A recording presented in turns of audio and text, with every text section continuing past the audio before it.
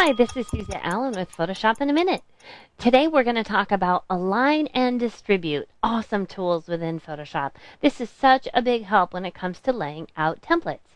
So what I've got here is a typical 8x24, and I've got 5 images of Jasmine, and I want to distribute those evenly, but I don't really want to do the math. This is a great tool. So to prepare the document, I pulled a guide from 1 inch away from all of the edges so we know where we want to put them. So let's start the timer. Okay, so we're going to take the first image and we're going to put it over to the far left, and we're going to take the last image and put it over to the far right. Doesn't matter where the other ones are. Then in the layer panel, all I need to do is select all 5 of those images. Now once they're selected, I'm going to make sure I'm in the Move tool, and then let's take a look at these 12 icons up here.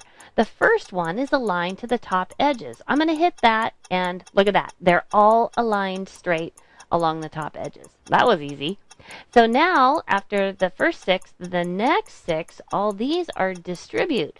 So we're going to go to the 11th one, almost to the last, and this is Distribute Vertical Centers. If I click that, look at that. They're evenly distributed. Wasn't that easy? Don't you just love Photoshop?